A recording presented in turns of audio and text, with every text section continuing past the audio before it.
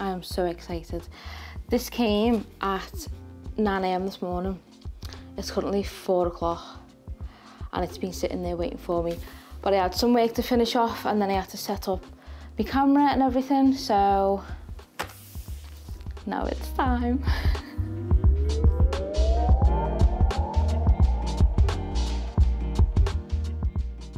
I'm gonna waste no time and I'm gonna get straight into the unboxing because I am too excited to wait. Oh my God.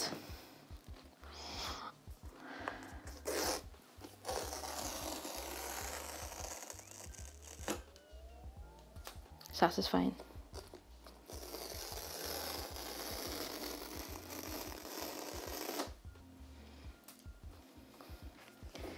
Oh my God.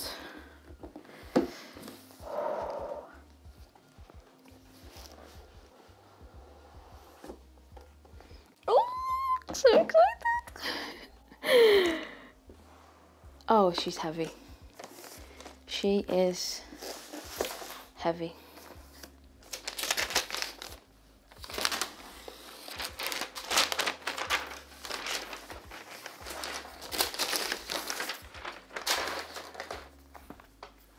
Oh my God.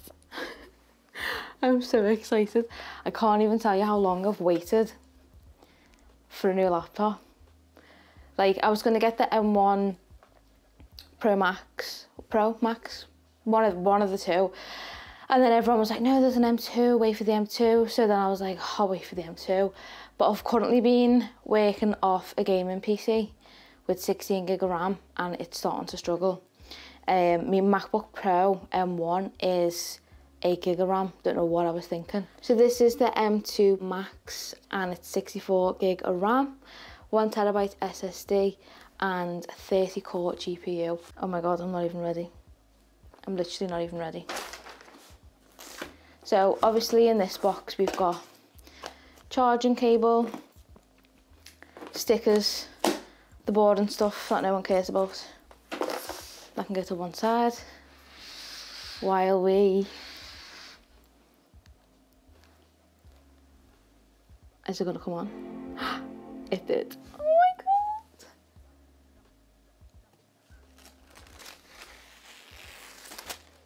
Ta-da!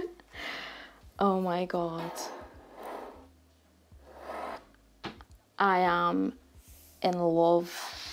I love the silver because the black is so contrasted. I'm gonna set this up and then I'll come back. I am really obsessed. And I am so excited to start working on this because I am sick of rainbow beach balls and crashing and running out of RAM. But now, with my new baby. Honestly, I've waited so long for this laptop. I know I keep saying that, but I literally can't explain to you how long I've needed a new laptop for. So just to do a size comparison, this is the 13-inch MacBook Pro M1 and this is the, obviously, 16-inch M2 Max.